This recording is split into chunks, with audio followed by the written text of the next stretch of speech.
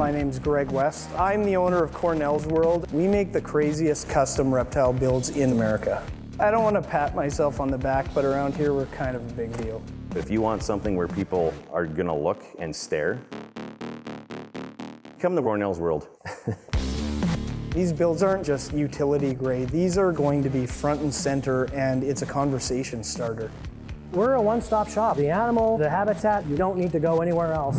Most of my friends don't really get a part in their parents' job, but I think it's cool that I get to with what my dad does. If he's tightening something, I'll tighten it, or if he's cleaning, I'll help him clean up. I can't do everything, but I can do a lot of the stuff in here.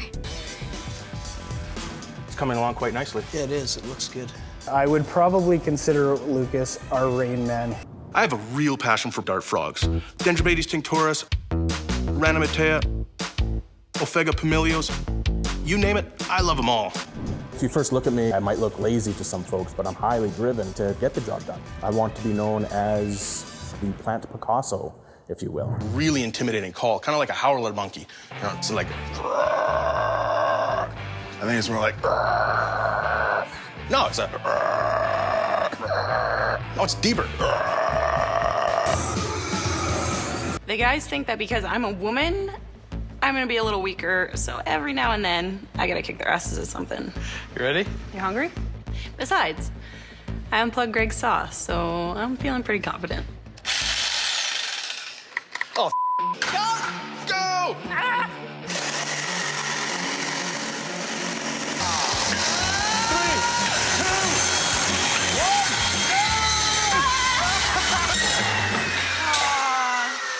That sucks.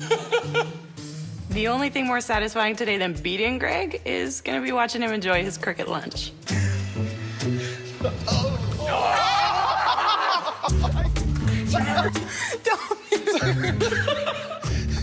Hey, you can run the wire through the bunghole.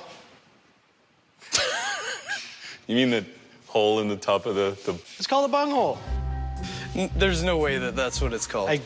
You want to make a bet? No, because I've already lost at bets already this week. You just like saying bunghole. It's kind of funny.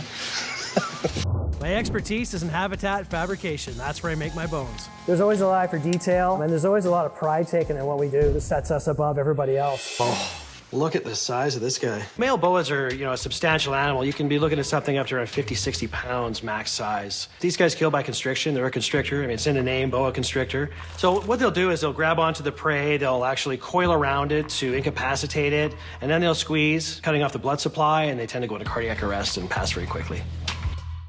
We've always been fascinated by reptiles. The armor, the scales, the texture, the feel. I mean, they are like little dinosaurs that you can own. You see a beast, and that's what's magical about it. Yes! Hey! Yeah, she got it. Yes! Yeah. That's wicked. He's got 2.